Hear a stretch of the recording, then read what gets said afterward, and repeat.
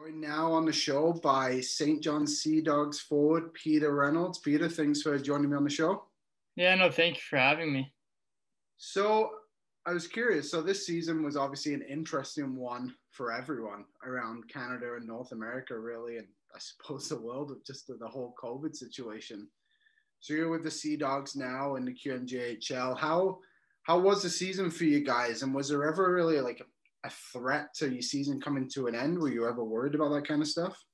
Oh yeah, I mean it was for sure a tough season. I mean you never knew what was going to happen and never really had a set schedule. During Christmas we had a 2 month break and didn't know if we were going to come back. So I guess that was probably a moment where we didn't know what was happening and we didn't know if our season was done. So it was a tough year, but still fortunate that we got to play the amount of games we did play. So it was a good year, but obviously it was tough in its own way.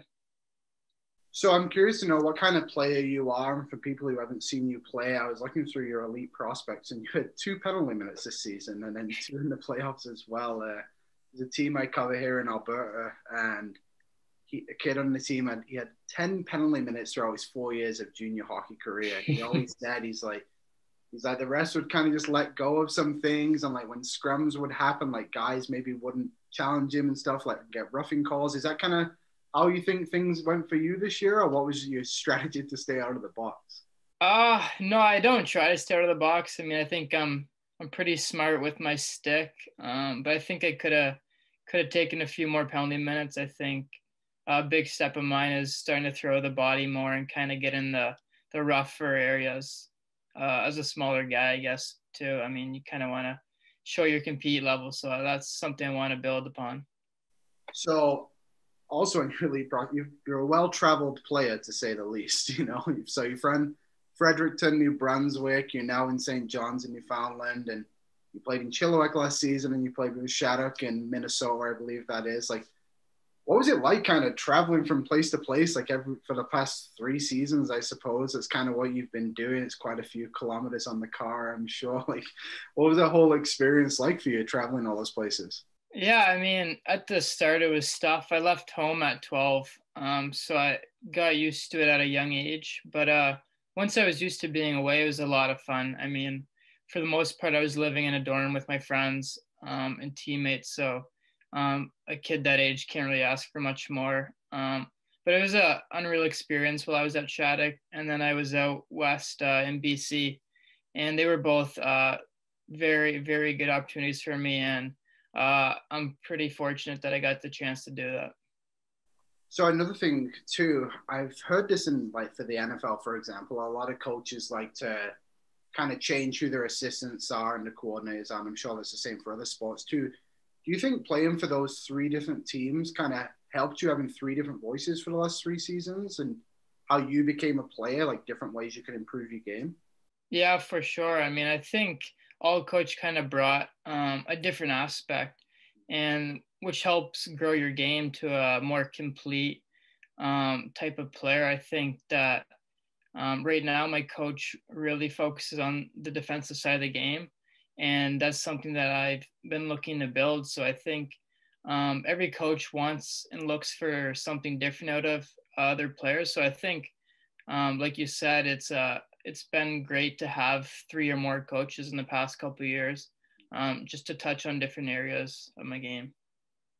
So how was it playing in the BCHL? For junior A leagues, especially in Canada, that's probably the highest you can get. And for Chilliwack too, who were the national champions, I believe 3 or 4 years ago, maybe not even that long ago. What was it like playing in that league and kind of experiencing that? Yeah, it was a good league. I mean, it was my first year playing junior hockey. I was a 16-year-old, so it was kind of new to me. But it was a phenomenal experience. I had great teammates and great coach in Chilliwack. So I mean, I thought it really helped me grow my game, and kind of give me that experience as a small 16-year-old against some bigger guys that came down from the WHL. So I thought it really helped me kind of get a tougher grasp to my game. So it was a great experience. So you obviously are now with St. John's, and you jump from junior A to major junior. So now you're obviously not attending Boston College too. What was the attraction to go back to St. John's after you were drafted by them a few years ago in the first round? What kind of made you want to take that next jump, just kind of be closer to home in a way too? Yeah, I mean, with COVID happening, it was going to be tough to be across the country, hoping that a season would happen. So I knew that if I was in St. John, close to home, if there was no season, I would be able to maybe get down there and practice a couple times. But obviously, we're fortunate enough that we did have a season. And when we had a break for COVID, I was still only an hour away, and there was no restriction for me getting home. So but I think COVID was a big part of it, and just being close to my family for the first time in several years. Yeah, so I guess with that decision on with COVID, that obviously makes a lot of sense. And I feel like there was a few guys who kind of did that this year, maybe not going from junior A to major, but also just trying to be closer to home in that sense. So were your coaches obviously pretty understanding of why that decision was made? And like, I don't want to say hold it against you or anything by that, 'cause I'm sure that wasn't happened, but just I guess understanding of what the situation was. Yeah, I think it was pretty understanding for them. I mean, none of them knew kind of what was going to happen next year, including myself. So, I mean, it was tough to argue anything because nobody really knew what was going to happen, how long COVID was going to last. So they were understanding, and they were good about it. So I felt pretty fortunate how they reacted. So Yeah, for sure. So whilst you were in Chilliwack, you were able to represent Team Canada at the under 17s. And what was that like? I would imagine representing Team Canada is always a goal for basically every junior hockey player and every kid. Like, how did you receive the news? And obviously, you guys went on to win bronze. Like, what was it like?